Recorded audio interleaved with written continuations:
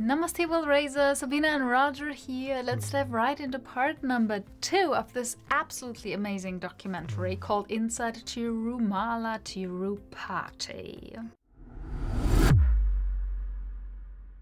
They are the Gears, and they literally hold the keys to the entire sanctum, opening temple doors in the morning and locking them at night. No warriors.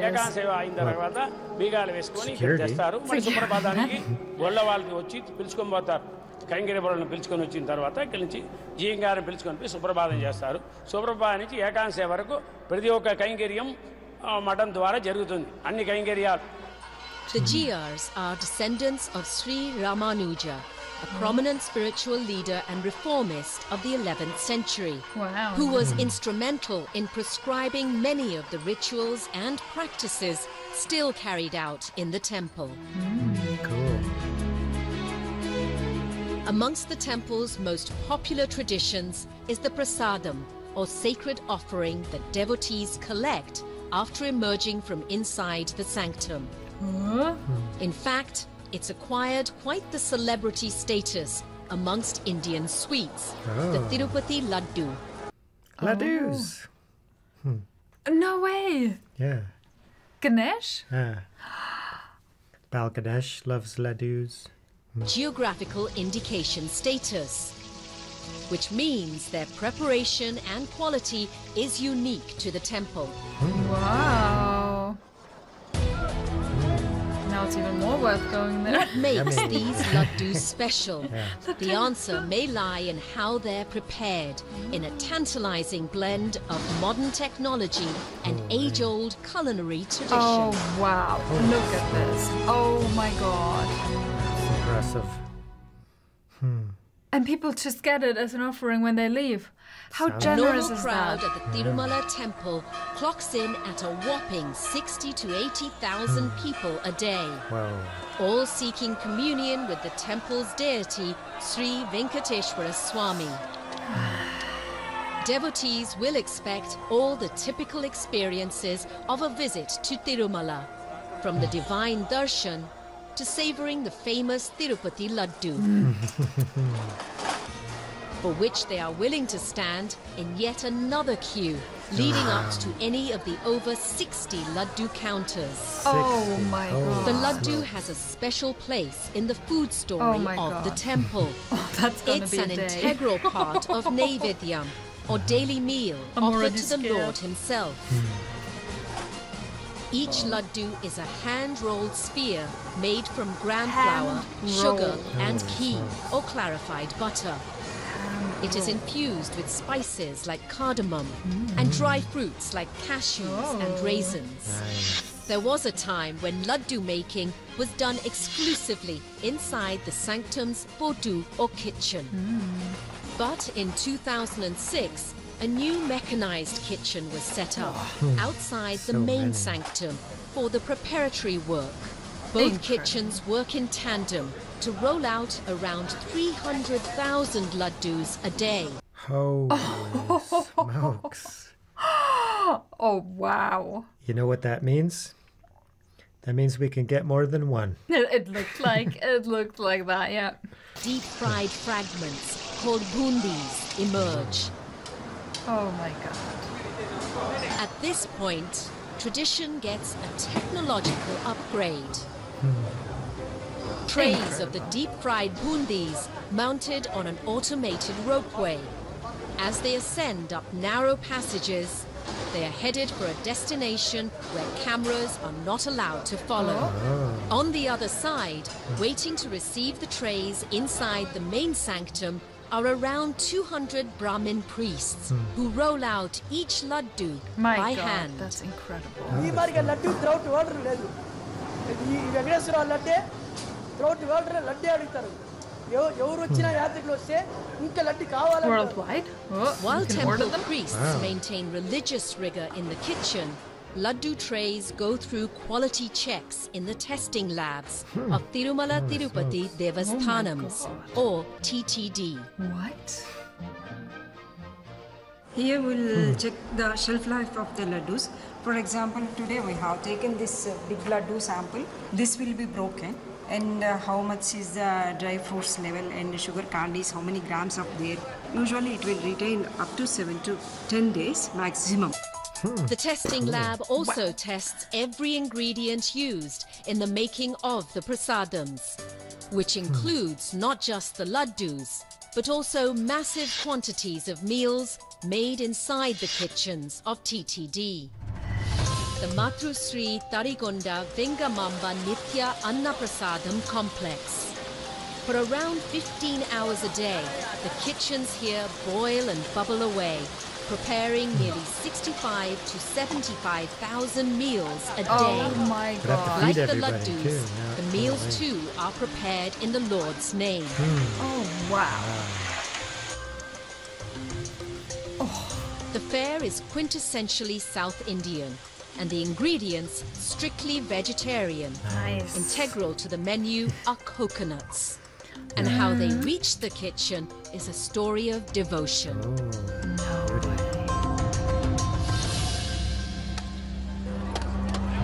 Every day, hundreds, if not thousands of devotees make many special offerings to Sri Venkateswara Swami. These donations contribute to the Tirumala Temple's resources, making it, according to some estimates, one of the richest Hindu temples in the world. The offerings are Well, both of grand course. and humble. If so many come. Coconuts, a popular offering to the god, are presented at an altar in direct line with the sanctum, making a mountain of well over 100,000 coconuts each day. Holy smokes. Once a day, a coconut collection squad rolls around, unlocking the hundi or collection box and shoveling it all to be transported to Tirumala's kitchen.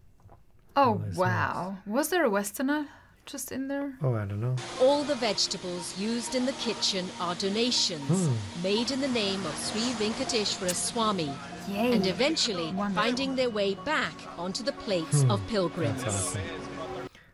I want to bring coconuts too. So you eat your own offering, basically. Yeah. Oh. Oh. The prasadams also are very sattvic, no extra spices and all that. After being offered to the deity, it becomes prasadam. That has to be distributed to the devotees who come for darshan. Amazing. And they take it as a token of blessing from the deity. In an Annaprasadam, people will walk in, no restrictions. Anybody can walk in to have Swami Vaari Prasadam. We are having 4 halls. Each hall capacity is 1,000 persons. Similarly, in ground floor 2 halls, in first floor 2 halls. అన్నీ బాగున్నాయి, చాలా బాగున్నాయి. సాంబార్ అన్నం ఒకటి పెట్టారు, తర్వాత దద్దోజనం పెట్టారు, 2 తరగతి పచ్చడి కూడా పెట్టారు. మొత్తం 3 ఐటమ్స్ కూడా చాలా బాగున్నాయి. ఇంటి భోజనం చేసినట్టుంది. The cycle of seating, feeding and cleaning is repeated in numerous loops through the day, Oh, amazing. reminding us that when it comes to Tirumala, managing crowds of tens of thousands is simply business as usual. For a day, here, 65 to 75,000 people are taking in normal days. And special occasions like Brahmotsavams and other auspicious days, we are serving nearly 1,50,000, 1,25,000. Auspicious occasions like the upcoming Brahmotsavam festival turn up the heat for TTD, and not just in the kitchens. As the grand annual event rolls around, it will push all temple authorities to ramp up services. TTD, each devotee is lucky if they get more than a few seconds in front of the innermost sanctum. Join hands with state officials to cater to crowds that could swell to over 100,000. We need to do our job much better than what we do normally, without any scope for any coordination problems at any point of time. Let us make it one of the finest Brahmotsavams. You have to be at your best on the Garda Seva Day. Amazing. The countdown to Brahmotsavam has begun. The town of Tirumala is beginning to transform into a riot of sound and color as it prepares to become one of the most visited Hindu pilgrimages on earth.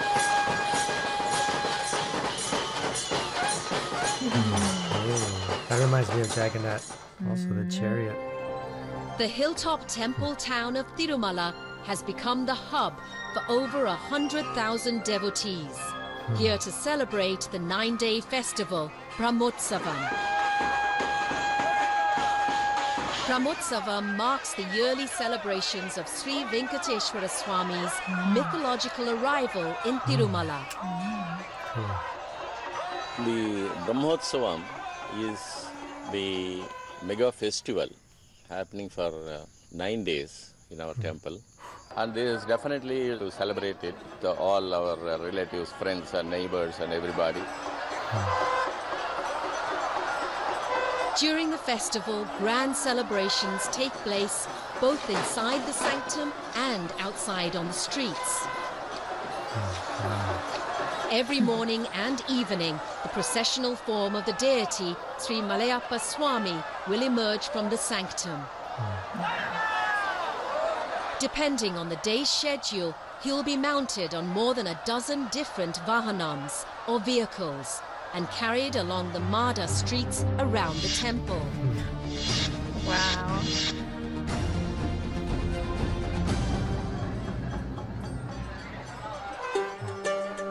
As the festival kicks off, the atmosphere is abuzz.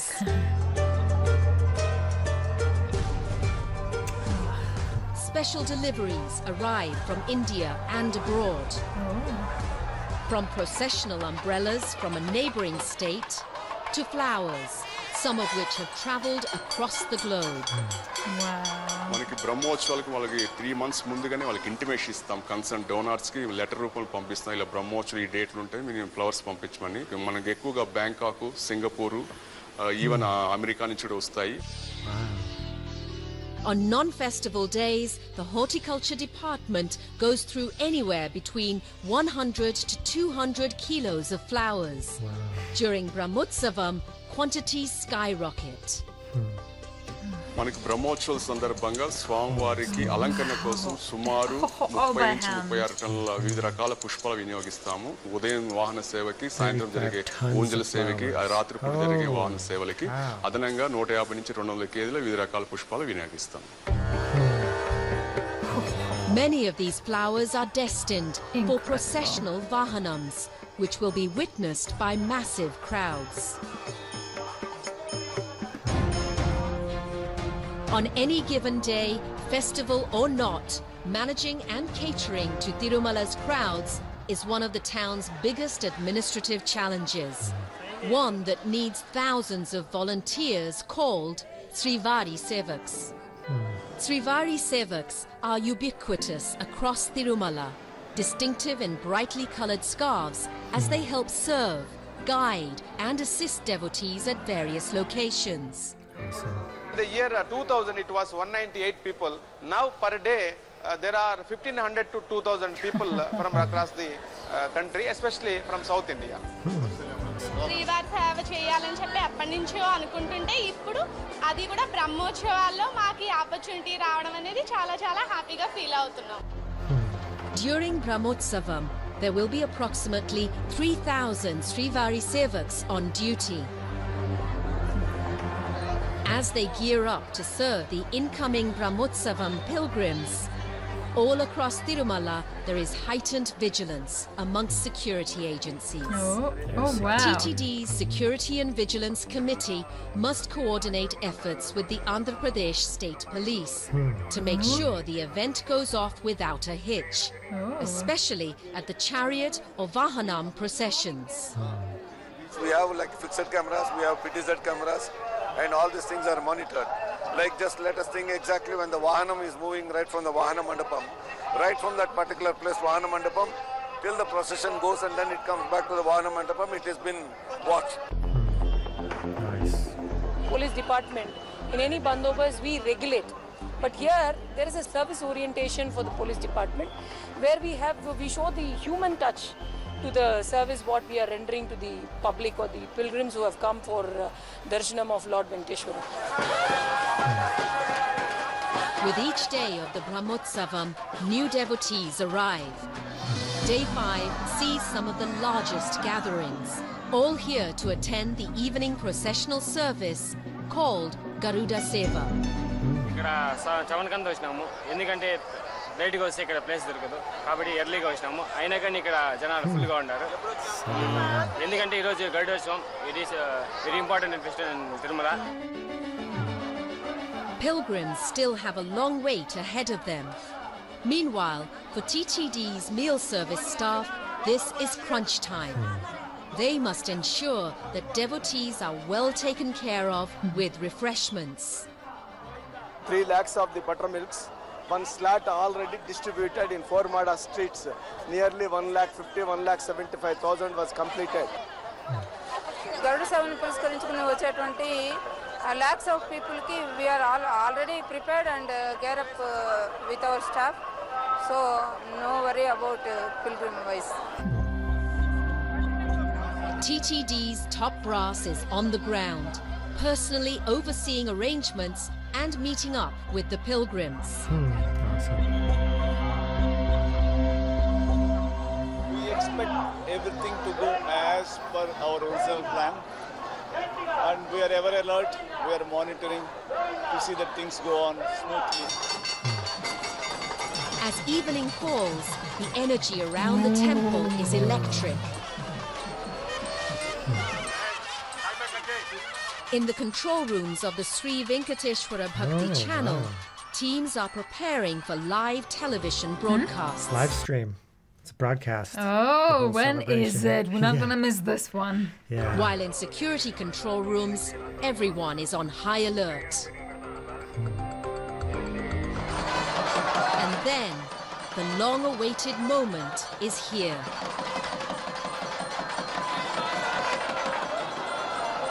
A gilded chariot emerges in the shape of the divine vehicle Garuda. Mounted on top is Sri Malayappa Swami, the processional form of the main deity of the temple.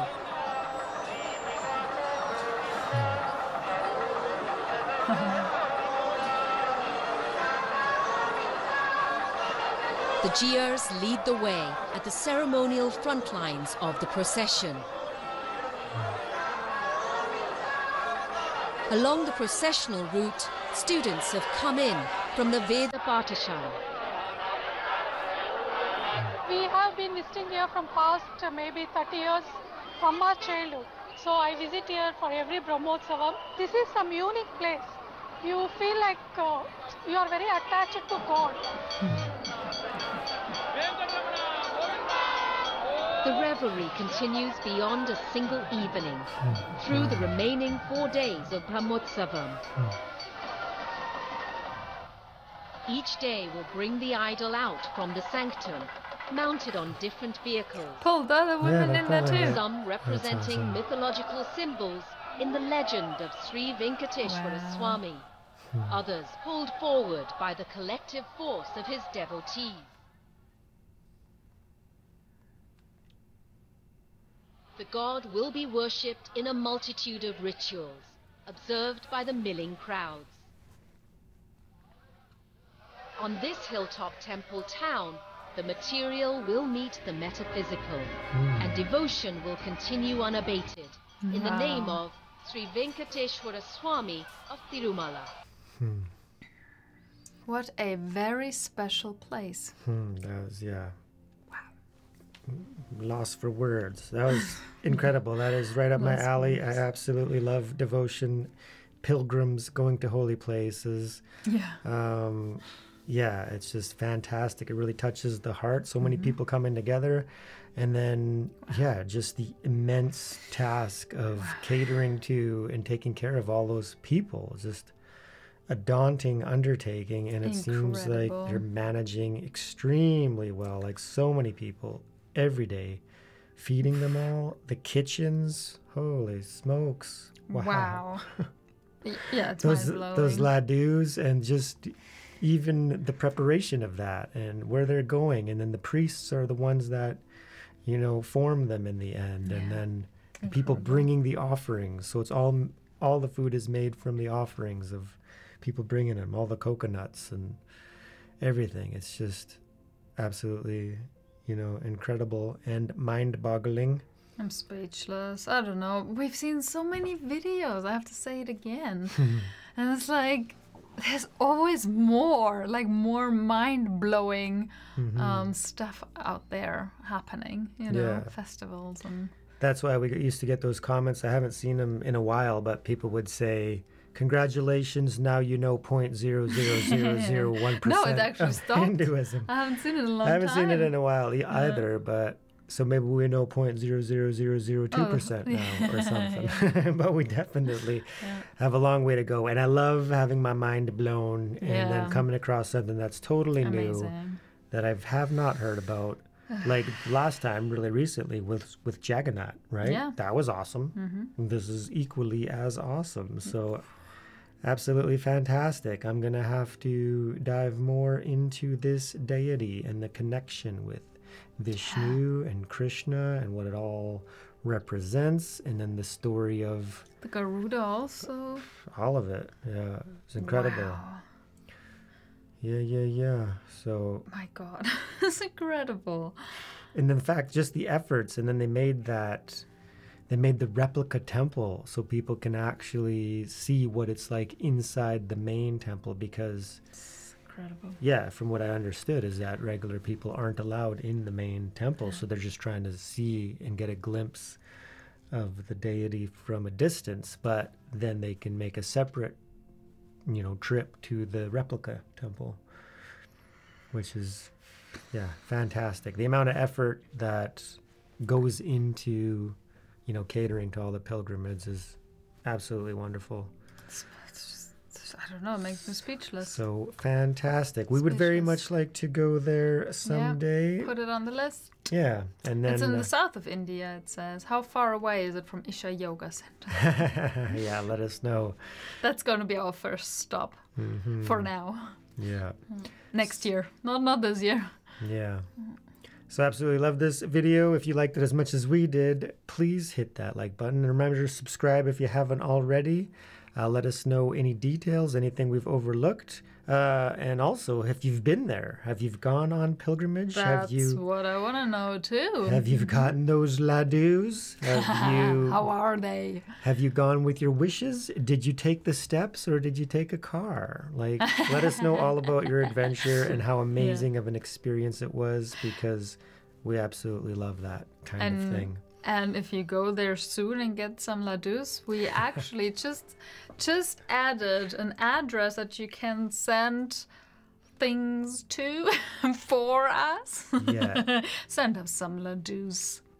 Yeah, even though they only last 7 days. They said they last like maximum 7 to 10 days. Oh, I didn't hear that. Never mind. So don't send us ladoos. Don't send us. It's okay.